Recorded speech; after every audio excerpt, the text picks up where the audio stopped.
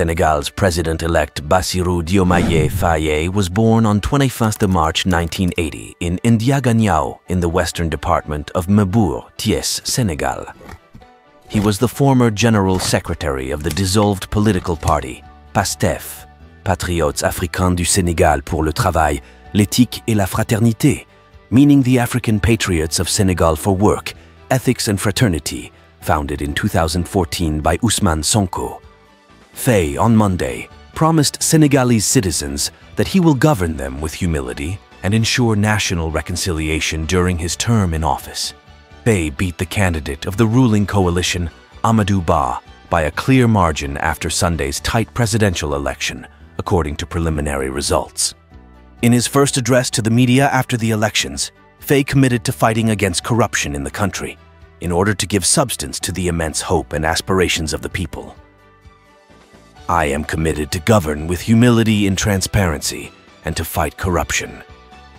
In electing me, the Senegalese people have chosen to break with the past, he said.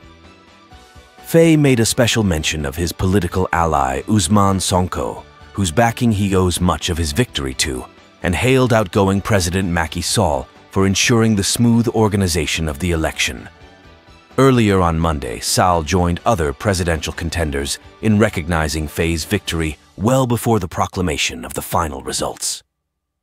I salute the smooth running of the presidential election of March 24, 2024, and congratulate the winner, Mr. Bassirou Diomaye Faye, who the trends show as the winner.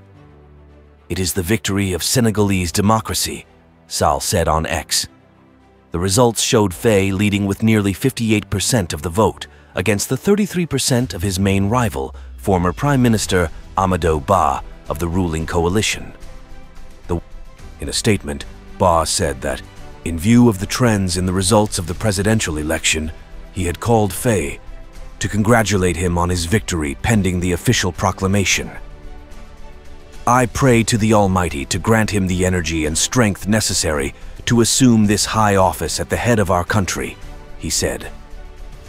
Ba had said on Sunday night that he was ready for a runoff vote in 2 weeks if he and none of the other candidates are able to secure the 50% threshold. Faye, 44, became BA's main competitor after opposition leader Ousmane Sonko, who enjoys wide support among young people, was barred from the race due to a defamation conviction. Faye and Sonko, whose political party, called the Patriots of Senegal for Work, Ethics and Fraternity, PASTEF, was dissolved by the government last year, were released from prison under an amnesty law 10 days ahead of the election, after which they moved together on the campaign trail. Faye was imprisoned following a post on his Facebook account criticizing the Senegalese justice system in connection with Sonko's case. 19 candidates were running in the presidential race, including the only female candidate, Anta Babacar Ngom, but 2 dropped out to back Faye.